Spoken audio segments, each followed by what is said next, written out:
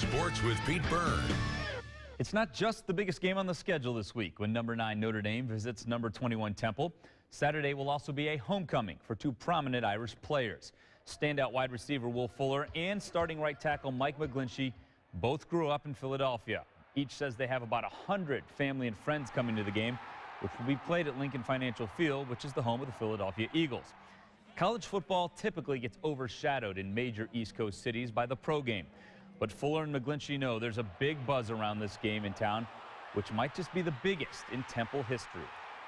Growing up, it was always the Eagles. So, I don't think college football is really that important in Philadelphia, but, it seems like they are now since Notre Dame's coming to town, so it'll be fun. We're going to Philly, and it's like one of their first times selling out the Link, so we know they're going to be excited to play us. I'm really excited about it.